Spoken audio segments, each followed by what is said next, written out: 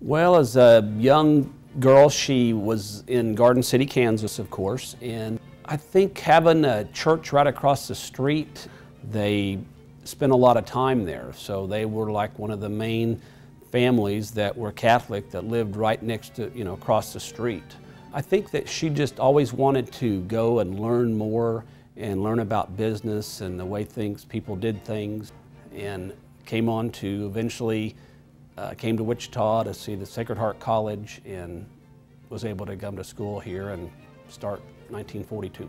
My dad always wanted to have a nursery business. I went to K-State on the GI Bill and eventually was able to move back to Wichita to start his business, and got married and started having children and had more children. Being a family business with the business actually right inside of our home and a small nursery operation.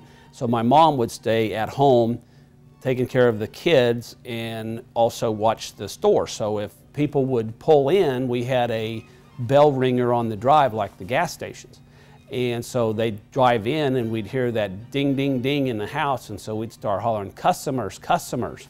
And so then she would go out with one of the kids on her hip and Mike or someone pulling at her blouse, wanting to talk to her, and she's standing there selling someone a bag of Pax or, a bottle of Ortho, weed killer, that type of thing. And she always helped Dad with the books where everything was done by hand and written out, on a monthly basis. And so it was quite the family-run operation there. It was always very important to thank God for everything that they had, and the business grew and it did very well. The more they could give back, the better they felt about everything in their business and their lives.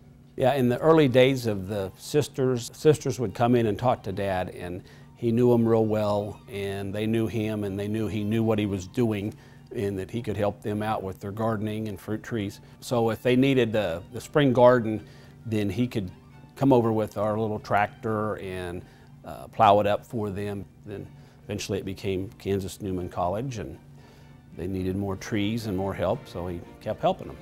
The nursery's been able to help out on two major projects. One would be the new walkway that was installed that led from the parking lot to the administration building, and when they redid that, and then the big part then, of course, was when Sister Tarcisia came out with the large plans on the plaza, and we talked about that and to try to help them with that project.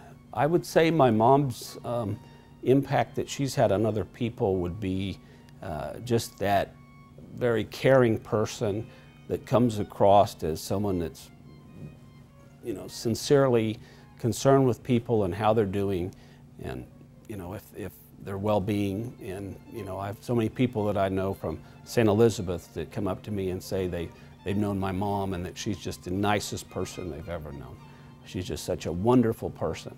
And I think that by her living her life as she has, that just comes across to people.